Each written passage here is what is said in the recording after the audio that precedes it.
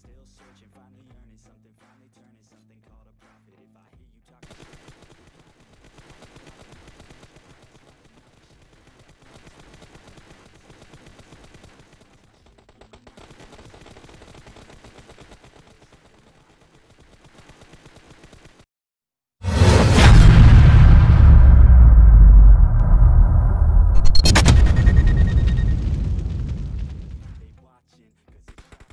Hello guys, welcome to the another video. ಇವತ್ತಿನ video ಬಂದುಬಿಟ್ಟು sensitivity ಬಗ್ಗೆ. ಸೊ ಸೆನ್ಸಿಟಿವಿಟಿ ಯಾವ ರೀತಿ ಸೆಟ್ ಮಾಡ್ಕೊಳ್ಳೋದು ಅಂತ ಒಂದು ವಿಡಿಯೋ ಮಾಡಿದ್ದೇನೆ ಆಲ್ರೆಡಿ. ಯಾರ್ಯಾರು ನೋಡಿಲ್ಲ ಕೆಳಗಡೆ ಡಿಸ್ಕ್ರಿಪ್ಷನಲ್ಲಿ ಲಿಂಕ್ ಕೊಟ್ಟಿರ್ತೀನಿ, ನೋಡಿ. ಆ್ಯಂಡ್ ಈ ವಿಡಿಯೋ ಬಂದುಬಿಟ್ಟು ನಿಮ್ಮ ಸೆನ್ಸಿಟಿವಿಟಿ ಬಗ್ಗೆ ವಿಡಿಯೋ ಮಾಡಿ ಬ್ರೋ ಅಂತ ಕಮೆಂಟ್ ಮಾಡಿದ್ರು ಒಬ್ಬರು. ಸೊ ಇವತ್ತಿನ ವಿಡಿಯೋದಲ್ಲಿ ನನ್ನ ಸೆನ್ಸಿಟಿವಿಟಿ ಬಗ್ಗೆ ನಾನು ವಿಡಿಯೋ ಮಾಡಿದ್ದೀನಿ. ಅಂದರೆ ಯಾವ ರೀತಿ ಸೆಟ್ ಮಾಡ್ಕೊಂಡಿದ್ದೀನಿ ಆ್ಯಂಡ್ ನಾನು ಯಾವ ರೀತಿ ರಿಕಾಯಿಲ್ ಕಂಟ್ರೋಲ್ ಮಾಡ್ತೀನಿ ಅಂತ ನಾನು ಈ ವಿಡಿಯೋದಲ್ಲಿ ಎಕ್ಸ್ಪ್ಲೇನ್ ಮಾಡ್ತೀನಿ. ಫಸ್ಟ್ ನಾನು ನಿಮಗೆ ಸೆನ್ಸಿಟಿವಿಟಿ ಕ್ಯಾಮ್ರಾ ಅಂದರೆ ಅಲ್ಲೇನು ಇದೆ ಅಲ್ಲ ಅದನ್ನು ಎಕ್ಸ್ಪ್ಲೇನ್ ಮಾಡಿಬಿಡ್ತೀನಿ. ಫಸ್ಟ್ ಒನ್ ಏನಿದೆ, ನಿಮಗೆ ಕ್ಯಾಮ್ರಾ ಸೆನ್ಸಿಟಿವಿಟಿ ಫ್ರೀ ಲುಕ್ ಅಂತ ಇದೆ. ಸೊ ಇದು ಯಾವ ರೀತಿ ವರ್ಕ್ ಆಗುತ್ತೆ ಅಂದರೆ, ನೀವು ಫ್ರೀ ಲುಕ್ ಅಂದರೆ ಯಾವುದೇ ಸ್ಕೋಪ್ ಓಪನ್ ಮಾಡ್ದಂಗೆ ಆ ಕಡೆ ಈ ಕಡೆ ತಿರುಗ್ತಿರಲ್ಲ ಈ ರೀತಿ, ಇದಕ್ಕೆ ಇದೊಂದು ಈ ಸೆನ್ಸಿಟಿವಿಟಿ ಬಂದು ಹೆಲ್ಪ್ ಆಗುತ್ತೆ. ಅದರಲ್ಲಿ ಫಸ್ಟ್ ಪರ್ಸನ್ ಇದೆ, ಥರ್ಡ್ ಪರ್ಸನ್ ಇದೆ ಆ್ಯಂಡ್ ಕ್ಯಾಮ್ರಾ ಅಂತಲೇ ಒಂದಿದೆ. ಸೊ ಥರ್ಡ್ ಪರ್ಸನ್ ಬಂದುಬಿಟ್ಟು TPP ಅಲ್ಲಿ, ಫಸ್ಟ್ ಪರ್ಸನ್ ಬಂದುಬಿಟ್ಟು ನಿಮಗೆ FPP ಅಲ್ಲೇ. ಆ್ಯಂಡ್ ಕ್ಯಾಮ್ರಾ ಅಂದರೆ ನಿಮಗೆ ಹೈ ಬಟನ್ ಇರುತ್ತಲ್ಲ, ಅದಕ್ಕೆ ಆ ಸೆನ್ಸಿಟಿವಿಟಿ ಅದು ವರ್ಕ್ ಆಗುತ್ತೆ. ಸೊ ಫಸ್ಟ್ ಕ್ಯಾಮ್ರಾ ಸೆನ್ಸಿಟಿವಿಟಿ ಅಲ್ಲಿ ಫ್ರೀ ಲುಕ್ ಬಂದುಬಿಟ್ಟು ನಿಮಗೆ ನೀವೇನು ತಿರುಗ್ತಿರಲ್ಲ ಆ ಕಡೆ ಈ ಕಡೆ, ಆ ಒಂದು ಸೆನ್ಸಿಟಿವಿಟಿಗೆ ಹೆಲ್ಪ್ ಮಾಡುತ್ತೆ. ಸೊ ಇದು ಬಂದುಬಿಟ್ಟು ಕ್ಯಾಮ್ರಾ. ಆ್ಯಂಡ್ ನೆಕ್ಸ್ಟ್ ಕೆಳಗಡೆ ನಿಮಗೆ ಕ್ಯಾಮ್ರಾ ಅಂತ ಇನ್ನೊಂದು ಸೆನ್ಸಿಟಿವಿಟಿ ಇದೆ. ಅದು ಯಾವ ರೀತಿ ವರ್ಕ್ ಆಗುತ್ತೆ ಅಂತಂದರೆ, ಆ ಸೆನ್ಸಿಟಿವಿಟಿ ಬಂದುಬಿಟ್ಟು ನಿಮಗೆ ನೀವು ಸ್ಕೋಪ್ ಓಪನ್ ಮಾಡಿ ಏಮ್ ಶಿಫ್ಟ್ ಮಾಡ್ತಿರಲ್ಲ ಆವಾಗ ಈ ಸೆನ್ಸಿಟಿವಿಟಿ ವರ್ಕ್ ಆಗುತ್ತೆ. ಆ್ಯಂಡ್ ಫೈರ್ ಮಾಡ್ಬೇಕಾದ್ರೆ ಈ ಸೆನ್ಸಿಟಿವಿಟಿ ವರ್ಕ್ ಆಗೋಲ್ಲ. ಫೈರ್ ಮಾಡ್ಬೇಕಾದ್ರೆ ನಿಮಗೆ ADS ಸೆನ್ಸಿಟಿವಿಟಿ ವರ್ಕ್ ಆಗುತ್ತೆ. ಸೊ ಕ್ಯಾಮ್ರಾ ಬಂದುಬಿಟ್ಟು ನೀವೇನು ಸ್ಕೋಪ್ ಓಪನ್ ಮಾಡಿ ಆ ಕಡೆ ಈ ಕಡೆ ಶಿಫ್ಟ್ ಮಾಡ್ತಿರಲ್ಲ ಏಮು, ಅದಕ್ಕೆ ಹೆಲ್ಪ್ ಆಗುತ್ತೆ. ಸೊ ಇದು ಬಂದುಬಿಟ್ಟು ಕ್ಯಾಮ್ರಾ ಸೆನ್ಸಿಟಿವಿಟಿ. ಈಗ ಸ್ಕೋಪ್ ಓಪನ್ ಮಾಡಿ ಏಮ್ ಶಿಫ್ಟ್ ಮಾಡ್ತಿರಲ್ಲ ಈ ರೀತಿ ವರ್ಕ್ ಆಗುತ್ತೆ.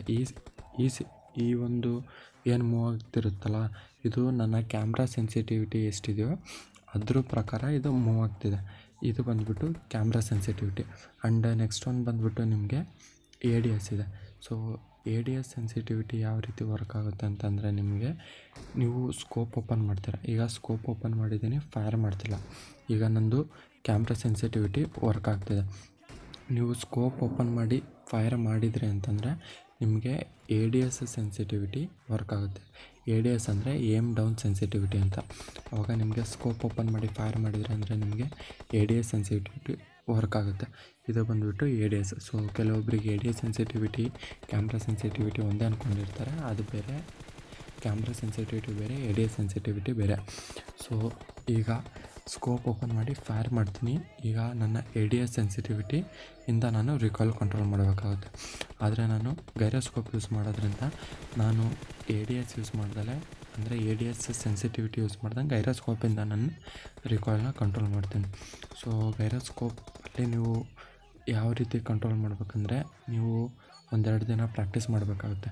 ಸೊ ಗೈರೋಸ್ಕೋಪ್ ಆನ್ ಮಾಡ್ಕೊಂಡಾಗ ನಿಮಗೆ ನಿಮ್ಮ ಮೊಬೈಲ್ ಈ ಕಡೆ ಟಿಲ್ಟ್ ಮಾಡಿದರೆ ರಿಕಾಯಿಲ್ ಹೆಂಗೆ ಕಂಟ್ರೋಲ್ ಆಗುತ್ತೆ ಆ್ಯಂಡ್ ಏಮ್ ಹೆಂಗೆ ಚೇಂಜ್ ಆಗುತ್ತೆ ಅಂತ ನೀವು ಪ್ರಾಕ್ಟೀಸ್ ಮಾಡಬೇಕಾಗುತ್ತೆ. ಸೊ 2 ದಿವಸ ನಿಮಗೆ ಪ್ರಾಕ್ಟೀಸ್ ಬೇಕಾಗುತ್ತೆ. ಸೊ ಗೈರೋಸ್ಕೋಪಿಂದ ನೀವು ಏಮ್ ಶಿಫ್ಟಿಂಗ್ ಕೂಡ ಕಲಿಬೋದು, ರಿಕಾಯಿಲ್ ಕೂಡ ಈಸಿಯಾಗಿ ಕಂಟ್ರೋಲ್ ಮಾಡ್ಬೋದು. ಸೊ ಈಗ ನಾನು ಸ್ಕೋಪ್ ಓಪನ್ ಮಾಡಿ ಫೈರ್ ಮಾಡ್ತೀನಿ, ಆದರೆ ನಾನು ನನ್ನ ರಿಕಾಯಿಲ್ನ ನನ್ನ ಗೈರೋಸ್ಕೋಪಿಂದ ಕಂಟ್ರೋಲ್ ಮಾಡ್ತೀನಿ, ತಂಬಿಂದ ಕಂಟ್ರೋಲ್ ಮಾಡಲ್ಲ. ಈಗ ನನ್ನ ರಿಕಾಯಿಲ್ ಬಂದುಬಿಟ್ಟು ಗೈರೋಸ್ಕೋಪಿಂದ ಕಂಟ್ರೋಲ್ ಆಗ್ತಿದೆ. ಈ ರೀತಿ ಗೈರೋಸ್ಕೋಪ್ನ ಯೂಸ್ ಮಾಡ್ಕೋಬೋದು. ಆ್ಯಂಡ್ ಗೈರೋಸ್ಕೋಪು ಆಡೋಕ್ಕೆ ಬರಲ್ಲ ಅಂತಾರೆ, 1-2 ದಿವಸ ಅಷ್ಟೇ ಪ್ರಾಕ್ಟೀಸ್ ಆಗೋ ತನಕ, ಆಮೇಲೆ ಈಸಿಯಾಗಿ ಆಡ್ಬೋದು. ಆ್ಯಂಡ್ ನೆಕ್ಸ್ಟ್ ಒಂದು ಬಂದುಬಿಟ್ಟು gyroscope sensitivity. So gyroscope sensitivity ಎಷ್ಟು ಇಟ್ಕೊಂಡ್ರೆ ಬೆಸ್ಟು ಯಾವ ರೀತಿ ವರ್ಕ್ ಆಗುತ್ತೆ ಅಂತ ತಿಳಿಸ್ತೀನಿ. ಸೊ ಗೈರೋಸ್ಕೋಪ್ ಸೆನ್ಸಿಟಿವಿಟಿ ಬಂದುಬಿಟ್ಟು ಕಾಮನಾಗಿ ರಿಕಾಯಿಲ್ ಕಂಟ್ರೋಲ್ ಮಾಡೋಕ್ಕೆ ಮತ್ತು ಏಮ್ ಶಿಫ್ಟ್ ಮಾಡೋಕ್ಕೆ ಯೂಸ್ ಮಾಡ್ತಾರೆ. ಆ್ಯಂಡ್ ಗೈರೋಸ್ಕೋಪ್ ಸೆನ್ಸಿಟಿವಿಟಿ ಬಂದುಬಿಟ್ಟು red dot, first person ನೋಸ್ಕೋಪು, third person ನೋಸ್ಕೋಪು, 2x. So ಇದು ಮಾತ್ರ ಫುಲ್ಲು 300 ಇರುತ್ತೆ. ಆ್ಯಂಡ್ ಇನ್ನು 3x, 4x, 6x, 8x ಸ್ವಲ್ಪ ಕಮ್ಮಿ ಇರುತ್ತೆ. ಯಾಕೆ ಅಂದರೆ ದೊಡ್ಡ ಸ್ಕೋಪು. ಸೊ ಚೂರು ಫೋನು ಮಿಸ್ಸಾಗಿ ಟಿಲ್ಟ್ ಆಯಿತು ಅಂತಂದರೆ ಎಮ್ ತುಂಬ ಕೆಡುತ್ತೆ. ಹಂಗಾಗಿ 6x, 3x, 4x, 8x ಸ್ವಲ್ಪ ಗೈರೋಸ್ಕೋಪ್ ಸೆನ್ಸಿಟಿವಿಟಿ ಕಮ್ಮಿ ಇಟ್ಕೊಂಡಿರ್ತಾರೆ. ಆ್ಯಂಡ್ 8x ಅಬೌವ್ 75-80 ಯಾಕೆ ಅಂತಂದರೆ 8xನ ಸ್ಪ್ರೇ ಕೊಡೋಕ್ಕೆ ಯೂಸ್ ಮಾಡಲ್ಲ. ಆ್ಯಂಡ್ 8x ಯೂಸ್ ಮಾಡಿದರೆ ಸ್ನೈಪಿಂಗಿಗೋಸ್ಕರ ಅಷ್ಟೇ. ಹಂಗಾಗಿ ಸ್ನ್ಯಾಪಿಂಗ್ ಮಾಡ್ಬೇಕಾದ್ರೆ ನಿಮಗೆ ಚೂರು ಫೋನ್ ಟಿಲ್ಟ್ ಆಯಿತು ಅಂದರೆ ಏಮ್ ಕೆಟ್ಟು ನಿಮಗೆ ಎಡ್ಡಿಗೆ ಏಮ್ ಮಾಡೋಕ್ಕಾಗಲ್ಲ. ಸೊ ಹಂಗಾಗಿ 8x ಸೆನ್ಸಿಟಿವಿಟಿ ಬಂದು ಕಮ್ಮಿ ಇರುತ್ತೆ. ಆ್ಯಂಡ್ 6x ನಿಮಗೆ ರಿಕಾಯಿಲ್ ಕಂಟ್ರೋಲ್ ಮಾಡೋಕ್ಕೆ ಯಾವ ಸೆನ್ಸಿಟಿವಿಟಿ ಬೆಸ್ಟ್ ಅನಿಸುತ್ತೋ ಸೊ ಆ ಸೆನ್ಸಿಟಿವಿಟಿನ ನೀವು ಅಡ್ಜಸ್ಟ್ ಮಾಡ್ಕೊಳ್ರಿ. ನಂದು ಬಂದುಬಿಟ್ಟು 150 ಇದೆ. ಸೊ 6xಲ್ಲಿ ನೀವು ಸ್ಪ್ರೇ ಕೊಡಬೇಕು ಅಂತಂದರೆ ಫಸ್ಟು ನೀವು 3xಗೆ ಅಡ್ಜಸ್ಟ್ ಮಾಡಿಕೊಂಡು ಸ್ಪ್ರೇ ಕೊಡ್ರಿ. ಸೊ 3xಗೆ ಅಡ್ಜಸ್ಟ್ ಮಾಡಿಕೊಂಡ್ರೆ ಈಸಿ ಆಗುತ್ತೆ ಸ್ಪ್ರೇ. ಈಗ ಗೈರೋಸ್ಕೋಪಲ್ಲಿ ರಿಕಾಯಿಲ್ ಕಂಟ್ರೋಲ್ ಮಾಡಬೇಕಂದ್ರೆ ಸೊ ನಿಮಗೆ ನಿಮ್ಮ ಫೋನು ಯಾವ ಕಡೆ ಟಿಲ್ಟ್ ಮಾಡಿದರೆ ಹೆಂಗೆ ಮೂವ್ ಆಗುತ್ತೆ ಅಂತ ನೀವು ತಿಳ್ಕೊಬೇಕಾಗುತ್ತೆ. ಸೊ ಈಗ ಗೈರೋಸ್ಕೋಪಲ್ಲಿ ನೀವು ವರ್ಟಿಕಲ್ ರಿಕಾಯಿಲ್ ಕಂಟ್ರೋಲ್ ಮಾಡಬೇಕಂದ್ರೆ ನೀವು ನಿಮ್ಮ ಏನು ಫೋನ್ ಇರುತ್ತಲ್ಲ ಅಪ್ಸೈಡ್ನ ಅದು ಕೆಳಗಡೆ ಶಿಫ್ಟ್ ಮಾಡಿದರೆ ನಿಮ್ಮ ವರ್ಟಿಕಲ್ ರಿಕಾಯಿಲ್ ಕಮ್ಮಿ ಆಗುತ್ತೆ.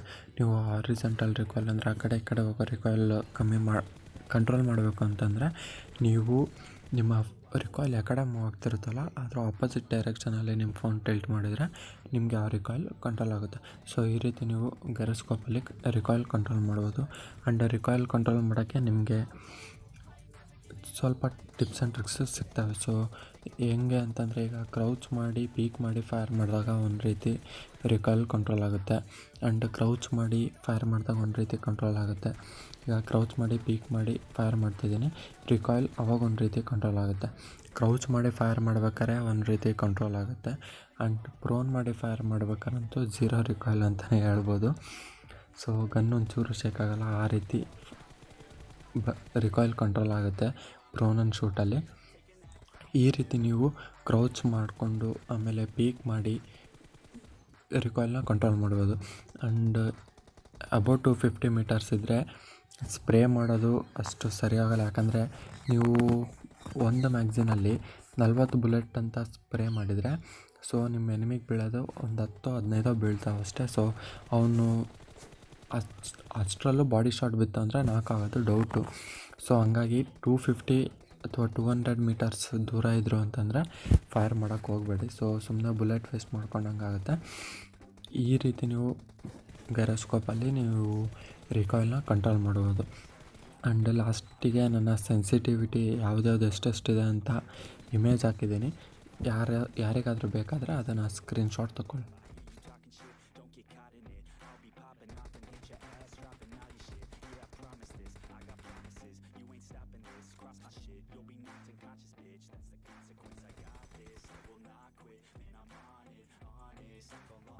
ಆ್ಯಂಡ್ ಇವತ್ತಿನ ವಿಡಿಯೋಗೆ ಇಷ್ಟ ಆಗಿದೆ ಅಂದ್ಕೊಳ್ತೀನಿ. ಇಷ್ಟ ಆಗಿದ್ರೆ ಲೈಕ್ ಮಾಡಿ, ಶೇರ್ ಮಾಡಿ, ಚಾನಲ್ನ ಸಬ್ಸ್ಕ್ರೈಬ್ ಮಾಡೋದನ್ನ ಮರಿಬೇಡಿ.